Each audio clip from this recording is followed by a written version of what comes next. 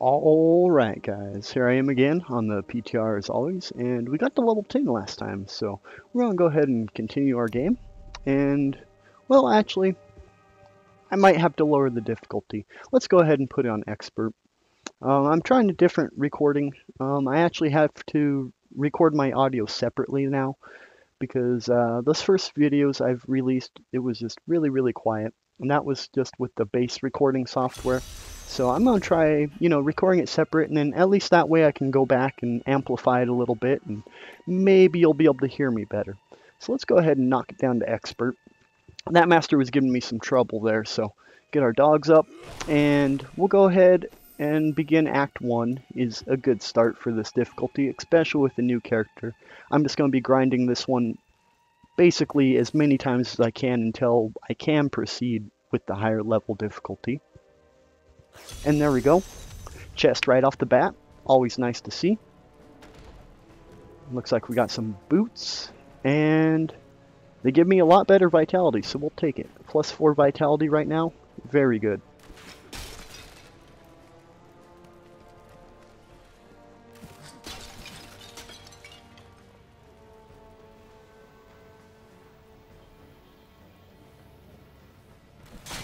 Don't know if you guys can hear that train going by, but it's been one of those busy days for us.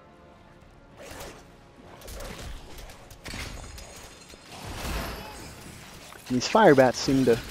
they're still doing the trick a little bit.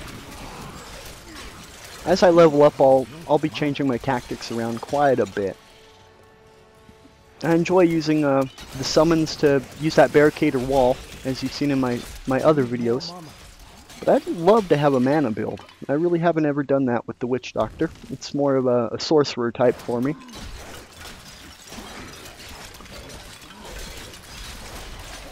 And it's been a little bit since I picked it up again, so forgive me if I miscast my Haunt or something like that. Or I shouldn't say Haunt, Soul Harvest. Sometimes you just forget to do that stuff, so... there we go. As you can see, this fire bats early on, it's very good. Uses a lot of mana though. I really like the acid pool is a pretty good one. Kind of rains acid from the sky, and that's a skill I'll be getting later on here. We're definitely gonna, I'm gonna try out everything just so you guys can see what it's like, and just for my knowledge, there's been lots of updates and everything, so things could play differently. For example, the corpse spiders have a really high amplified damage for the widows now. So as soon as I unlock that rune, we'll go ahead and try it out. I think it's just like the normal corpse spiders, except for it drops one big spider queen. And I was reading the little patch notes, and it said it went from like 1100% all the way to like 1500%. So they're making it almost 30% stronger.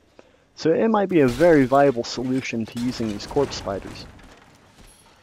Always with the Witch Doctor, I would kind of play the same style over and over and over and over. And to tell the truth, that gets boring after a while. So I figured, I'll at least try out every little skill and rune this time. And I'm cursed. Once the captain of King the Oryx army, I left only to honor my land and my king. No man has a greater love for his king than I had for mine, even as I drove my blade through his dark and corrupted heart. And right now, we're going to go ahead and pick up those white items, because we can break them down. Starting fresh like this, you kind of have to rely on building your resources up again. Not a problem, though.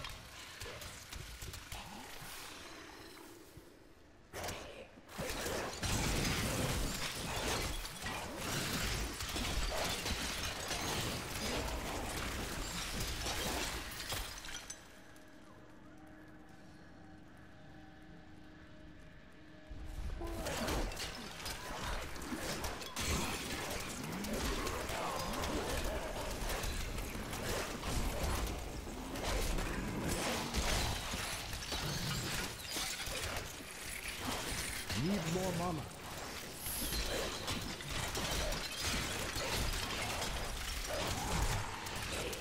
Alright, so far so good. Doesn't look like these enemies are giving me too much of a challenge. I am glad I went back and changed that difficulty. That that last video, the season start, I restarted it 3 times and just didn't. That first time I wasn't recording, I got wonderful item drops, and I got to like 15 in the same time. So I was kind of bummed out I missed out on the record. So from now on, I'm going to try to only play when I record for the seasonal character. It may keep me kind of low level, a little more slow progressing, but if you guys like, you know, it'll definitely show you how to play with the Witch Doctor a little better. I know I've improved quite a bit after starting use with them. I was always a poison darts kind of guy, and to tell you the truth, these fire bats are really fun to use. Just requires a little more thought on how I'm going to use my mana. In the last couple of videos, you just kind of saw me running for my life, a lot of it. That was, you know, that's how the game is when you're playing on such a high difficulty.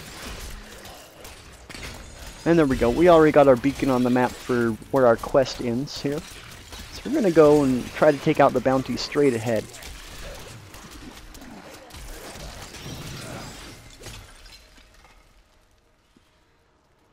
Kind of with these bounty runs, even if you do skip out parts of the dungeon, you may miss some items here or there. But usually in the long run of things, it's kind of good to do the bounties because they do give you a massive experience boost. And even with the difficulty being just a little lower, we're still going to be receiving quite a bit of experience from them. So I'm just going to go try to do point to point. It'll make it a little bit faster of a gameplay for you guys. I know you're excited to see me get back up to 70, so I'm going to try my best here. I have some days off, and I'm going to try to record as much as I can. There we go. It's fun to play right now. I love that, D. Burton. I agree. With all these updates, they really made Diablo 3 a whole nother game. How it should have been from the start. It was kind of a bummer. It took them so long to finally get the formula right, but they did. They did. I must say, these seasonal starts are great. Even though the legendary items aren't even introduced yet, which is a real bummer. We were waiting for so long to get this season to kick off, and then it turns out the biggest benefit is those items that you get to keep afterwards. And they haven't even implemented them yet, so we'll see, Blizzard. It's going to be one of those things. I've always liked you, but if you can do it better, always. Oh yeah, you got some dampening on here it looks like, and it's a grotesque. So he should be an interesting hero to kill here. There's a pop on him. One of his little homies did some damage. So yeah, he's already down to, looks like about a quarter. Yeah, almost halfway now. So going very smooth, right along here. As you can see, my Enchantress is, I love that. I don't know if that's a new skill, this little continuation of her shots, but I've never really noticed that before now. But boy, did it clear out some enemies there for us. This guy's about to pop. There we go. Kill off his little wormies. The baby worms, man! Gotta clear them out here. And there we go. So we still got relative decent experience. Not as good as Master difficulty, but, you know, for ease of gameplay, how much faster did that go than last video? Hopefully a lot faster, if any of you guys are out there timing it. Let's see here. We'll just go ahead and go to the Fields of Misery.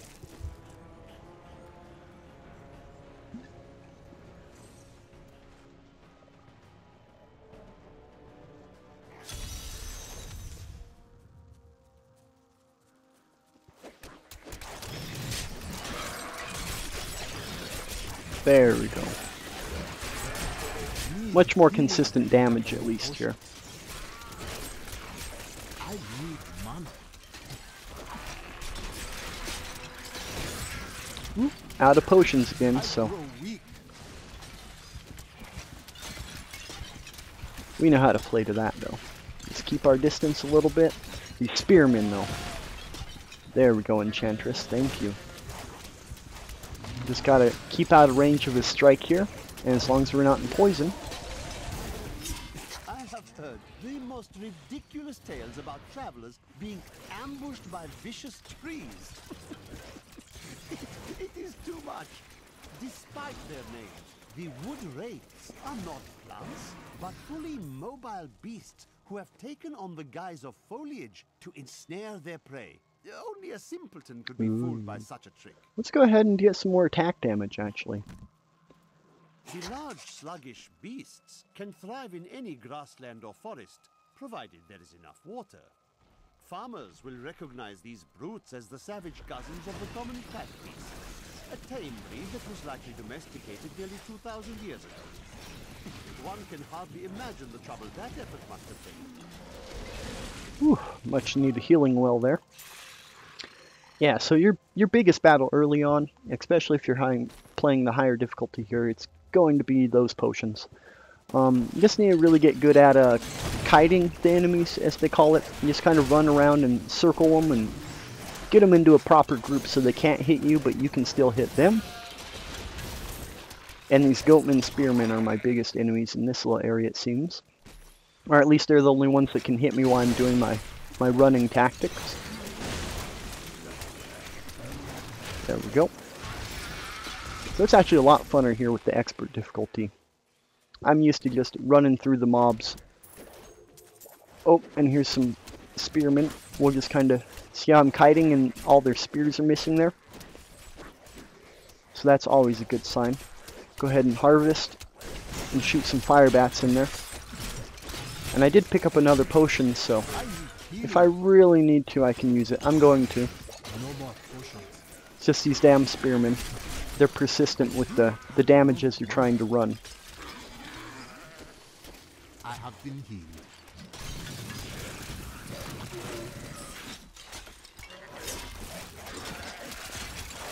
There you go. So these fire bats, yeah, they do drop some pretty good damage. Now in master difficulty, they weren't doing much for me there at the end. It was more of a, had to run away a little too often.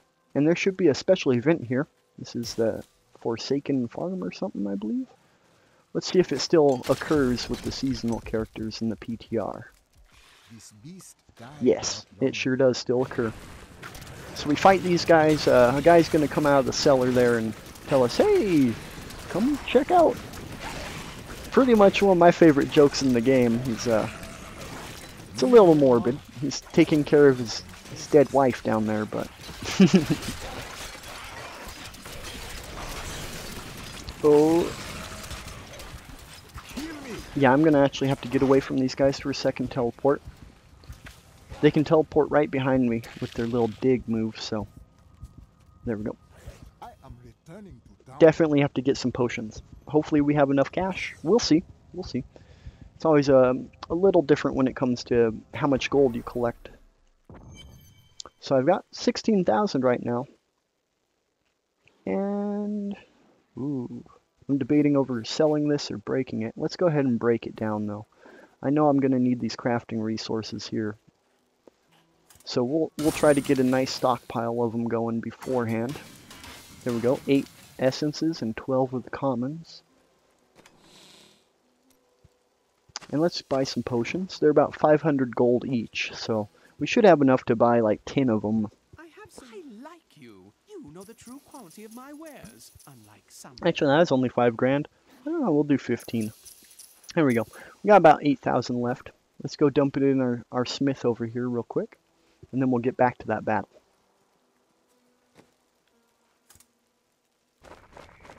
There we go.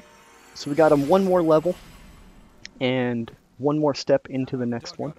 Talk to this guy, heal ourselves real fast. Now I should have no problems facing these little guys.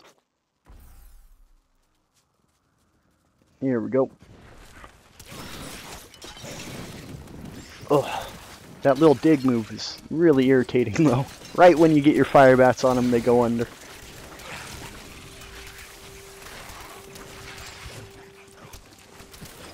If I was not mistaken, there's a health globe up to the left of us here too, so I'm gonna start kind of heading my way towards that as I'm battling here. This guy should stay right along with us, hopefully. Oh, my dogs are keeping him back. That's okay. If those dogs are distracting them properly, then we won't have any problems keeping our health up here.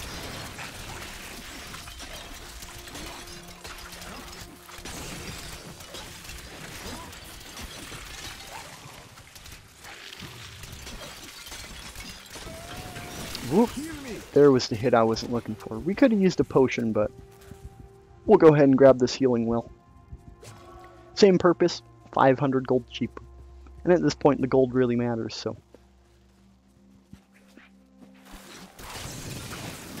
There we go. And he just dropped a whole bunch of gold. Oh no. Yes, let's go meet your lovely wife here. Where are you? Oh my god.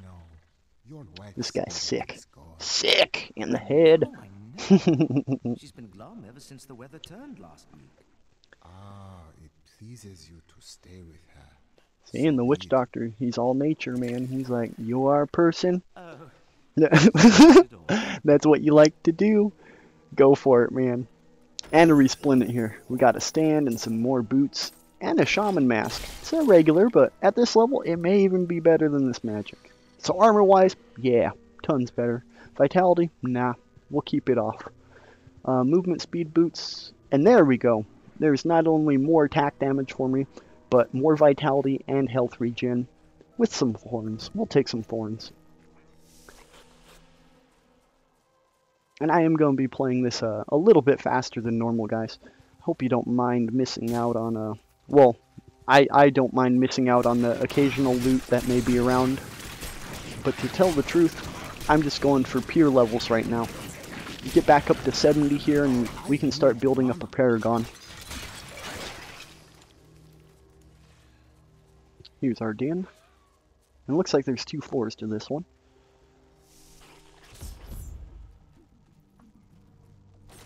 Ooh, and there's my speed boost, very nice. It's one of my favorite shrines.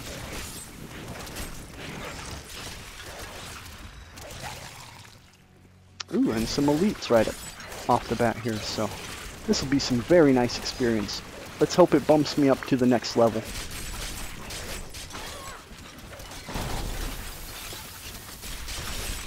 Just gotta stay out of this frozen here. Jeez, they're just dropping it like hotcakes.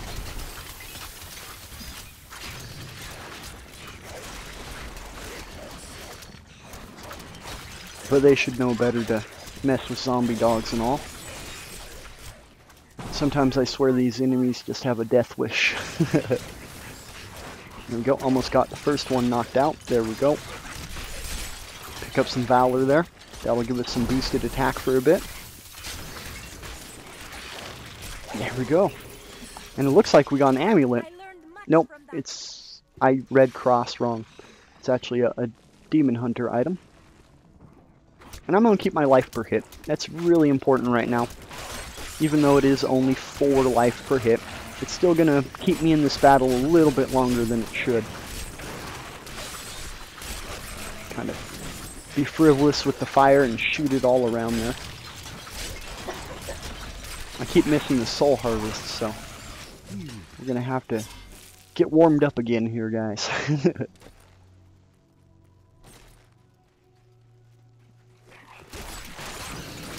As far as health goes, I haven't even used one of those 15 potions yet, so very nice to see.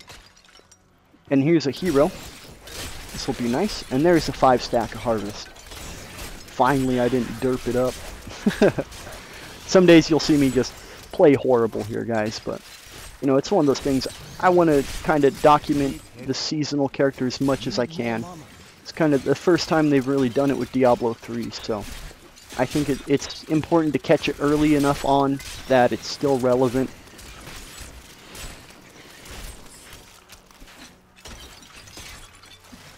Boy, I'm going to have to start running away from these guys a little better.